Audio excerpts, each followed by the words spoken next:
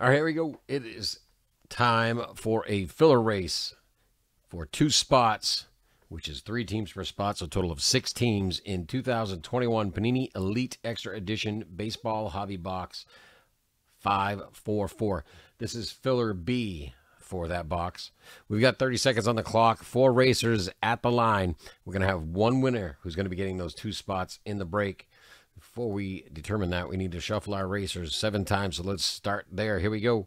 1, 2, 3, 4, 5, 6, and 7. Here we go. They're off. Good luck all. 1 winner here. First place getting 2 spots in Triple E.